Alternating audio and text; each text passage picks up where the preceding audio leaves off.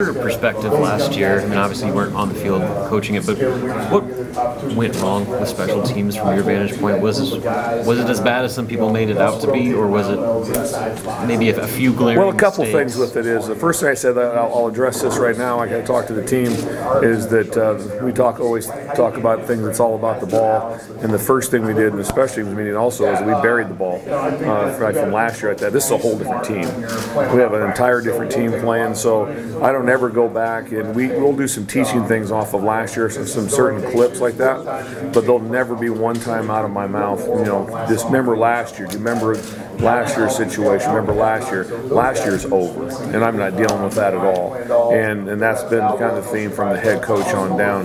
Now with it, you have some evaluations, and usually it comes down to hitting the ball with some things that I was able to evaluate from last year, which means those who punt it and those who kick it.